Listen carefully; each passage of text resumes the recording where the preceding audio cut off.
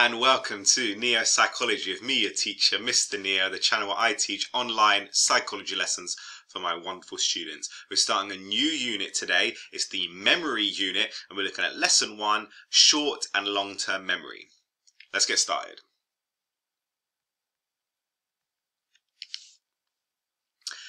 Starter. How can we improve our memory? What's the difference between short and long-term memory? How are some memories recalled and others are lost forever? That's what we're going to be looking at today. Our everyday experience of memory is that there are two main types. Some are brief and are quickly forgotten, short-term memory, but others can last a very long time indeed, long-term memory. Short-term and long-term memory are often distinguished in terms of their coding, capacity, and duration. So, we're going to have a look at outlining and evaluating research into coding, capacity, and duration for both short-term and long-term memory today. Let's start with coding. Information that we store has to be written in memory in some form. It is described as a code in which it is held in the form of sounds, acoustically, images, visually, or meaning, semantically. Procedure. Alan Baddeley, 1966, gave different lists of words to 4 groups of participants to remember. Acoustically similar words, e.g. cat, cab, can, or acoustically dissimilar words, for example, pit, few, cow, and semantically similar words, for example, great, large, big, or semantically dissimilar words, for example, huge, good, hot. Here are the findings. Baddeley hypothesized that short-term memory is coded acoustically and long-term memory is coded semantically. So when participants were asked to recall acoustically similar words, because the short-term memory was over-inundated, immediate recall was worse with acoustically similar words. This demonstrates that short-term memory codes information acoustically. Recall after 20 minutes was worse with semantically similar words. This demonstrates that long-term memory codes information semantically. Baddeley found that information in the short-term memory is coded acoustically and information in the long-term memory is coded semantically. Let's have a look at evaluating. What are the strengths and limitations of research into coding? Short-term memory may be exclusively acoustic. Some studies have found that visual codes are also used in short-term memory. Brandimo et al. In 1992 found that participants used visual codes in short-term memory when they were given pictures to remember and prevented from verbally rehearsing. This suggests there might be multiple types of coding in short-term memory, and that short-term memory is not just acoustically coded, but it could also be visually coded. So is this a strength or limitation? It's a limitation. One strength of Baddeley's study into coding is that it is generalizable. Baddeley had a large sample of 72 participants. Any anomalies, people with unusually good or bad memories will be averaged out in a sample size of 72, which is a decent amount. This suggests you can generalize the findings from this sample to the wider population. Is this a strength or limitation? The fact that it's generalizable means it's a strength. So, coding. Can you identify one thing you've learned about coding? Why do you think learning about coding is important? What was the hardest part to understand about coding? And what questions has coding raised for you? Feel free to put them in the comments. Coding. We're 1/3 of the way through. Let's have a look at capacity. Capacity concerns how much data can be held in a memory store. Long-term memory has a potentially infinite, unlimited capacity. But how much information can short-term memory hold at one time? What is its capacity? Here's the procedure by Jacobs in 1987. Joseph Jacobs researched the capacity of short-term memory by measuring digit span. Jacobs read out 4-digit numbers and the participants had to recall these out loud in the correct order. If correct, the researcher reads out 5 digits and so on until the participants cannot recall the order correctly. This indicates the individual's digit span. Jacobs found that the mean span for digits across all participants was 9.3 items, and the mean span for letters was 7.3 items. So the capacity of short-term memory, according to Jacobs, is around 9.3 items if it's digits, and about 7.3 items if letters. Research. What's your digit span? I'm going to read out a series of numbers and we will see how many you can remember, i.e. what is your digit span. So I'm going to read out a series of numbers and you have to just repeat them out loud and we're going to see what is your digit span. 2, 4, 8, 1. You need to say it out loud. Did you get it right? 2, 4, 8, 1.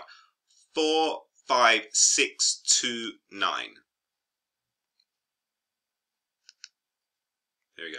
7, 4, 5, 8, 2, 4.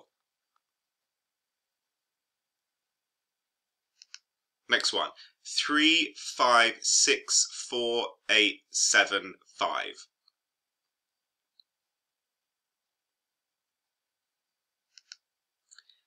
4, 1, 3, 6, 5, 8, 9, 3.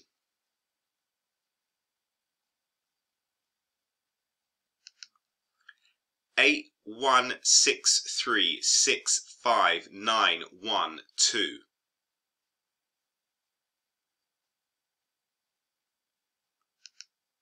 9, 0, 4, 6, 2, 4, 5, 4, 2, 3.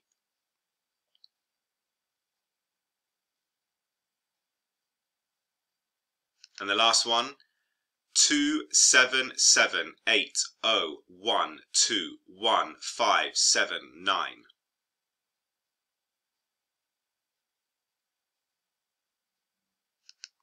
Did you get that one right? Right. Whichever one you couldn't do, you couldn't say out loud, your digit span is the one before that, all right? Whichever one was the highest one you could do, okay? According to Jacobs' research, most people could remember between 9.3 items if it's digits, right? How did you do? Did you do more than 9, less than 9? If it was letters, around 7.3 items. And that's related to capacity. Further research into capacity done by George Miller in 1956 suggested 7 plus or minus 2. George Miller made observations of everyday practice. Miller thought that the span, i.e. capacity, of short-term memory is about 7 items plus or minus 2. But he also noted that people can recall 5 words as easily as they can recall 5 letters. We do this by chunking, grouping sets of digits or letters into units or chunks. So, research into Miller's 7 plus or minus 2 capacity. On the next slide, I'm going to show you various images. You will have 10 seconds to look at all the images on the board and then independently write down how many you can recall. Okay? You ready? Here's a 10. 10, 9, 8, 7, 6, 5, 4, 3, 2, 1. Right. Pause the video. How many can you remember? Write them down. And I'm going to give you the answers now. Here we go. Owl, moon, sock, door, baby, clock, vase, syringe, table, cherries, pencil, and lock. How many did you get? 2, 4, 6, 8, 10, 12. Out of 12 there is.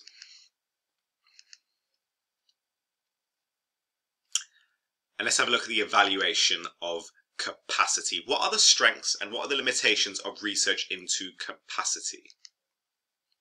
One limitation of Miller's research is that it may overestimate short-term memory capacity. So, for example, Cohen in 2001 reviewed other research into short-term memory. He concluded that the capacity of short-term memory was only about 4 plus or minus 1 chunk, not the 7 plus or minus 2 which Miller suggested. This suggests that the lower end of Miller's estimate, 5 items, is more appropriate than the 7. Is this a strength or limitation? This is a limitation. This is conflicting evidence by Cohen.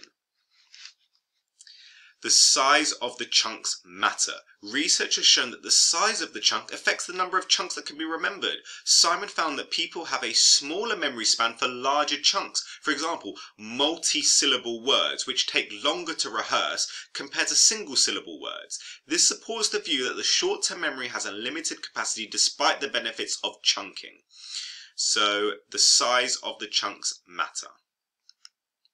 And that is capacity. Can you identify one thing you've learned about capacity? Why do you think learning about capacity is important? And what was the hardest part to understand about capacity? How was your capacity? How was your memory span? The final element we're looking at today in terms of short and long-term memory is duration. Duration. Peterson and Peterson. Margaret and Lloyd Peterson gave 24 students a consonant syllable, such as YCG, to remember. They were also given 3-digit numbers to count backwards from. The counting backwards was to prevent any mental rehearsal of the consonant syllable. The retention interval was varied. Sometimes they had to wait 3 seconds or up to 18 seconds. So you have to remember consonant syllables. After 3 seconds, the average recall was about 90%. So 90% of people could recall those 3-syllable letters after 3 seconds. However, after 18 seconds, the average recall was about 3%. Peterson and Peterson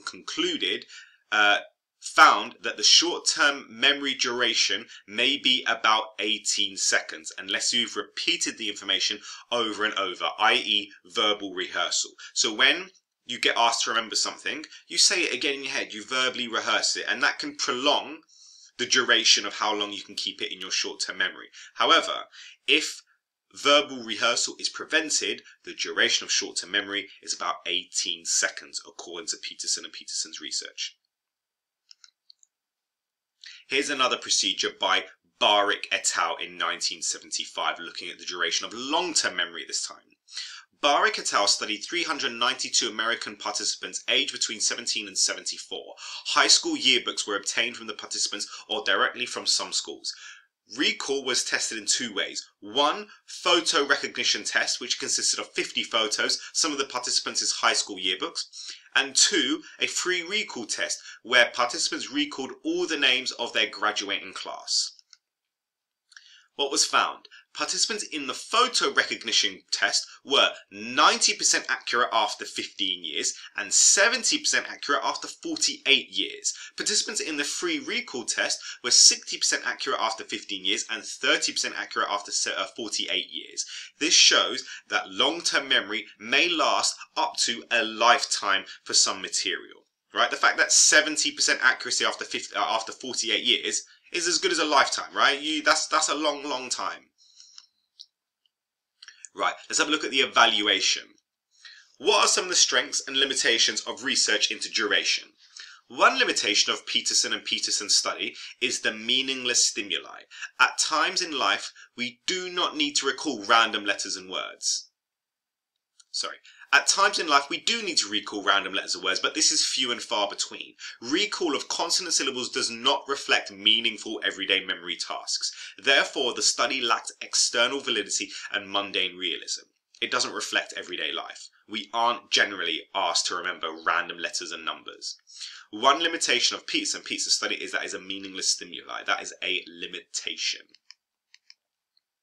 One strength of Baric et al. Study is that it did have high external validity.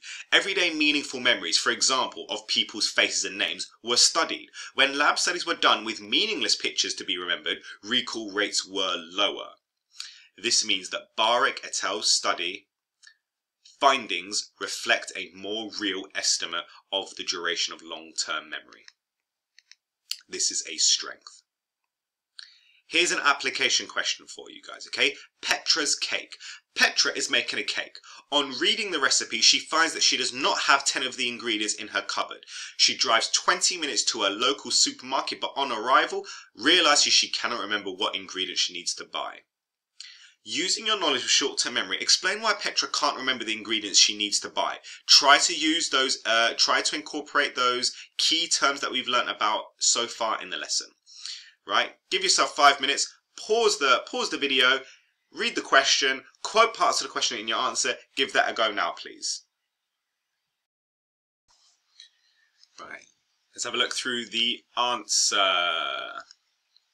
The list of ingredients for the cake was held in her short-term memory. However, when driving 20 minutes to the supermarket, she did not rehearse the items, and so the memory decayed, as short-term memory has a very limited duration of only 18 seconds.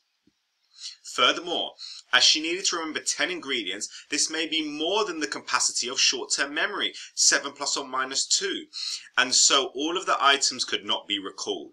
One way to help her remember the ingredients would be to chunk items together or code them into her long-term memory semantically. And that is duration. Can you identify one thing you learned about duration? Why do you think learning about duration is important? What was the hardest part to understand about duration? And what questions has this raised for you? That's learning objective 3 done. We're on to the plenary now. Can you complete the definitions below? Short-term memory is the limited capacity memory store. In short-term memory, coding is mainly what? Acoustic. Capacity is between 5 and 9, 7 plus or minus 2 items on average, and duration is about 18 seconds. In long-term memory, the permanent memory store, in long-term memory, coding is mainly semantic. It has what capacity? An unlimited capacity, and can store memories for up to a lifetime. And that was today's lesson. That was lesson 1, short and long-term memory. Tune in for lesson 2, the multi-store model. Well done, my neo-psychologist. Great job today. I've been Mr. Neo. God bless and peace. I'm feeling like Will. I feel like a prince. I'm feeling myself. I'm loaded with bills, cause I wasn't blessed with no Uncle Phil. Don't know how it feels. I wanted to flex. They told me to chill. I'm making a flip. My life is a flick. Now load up the film.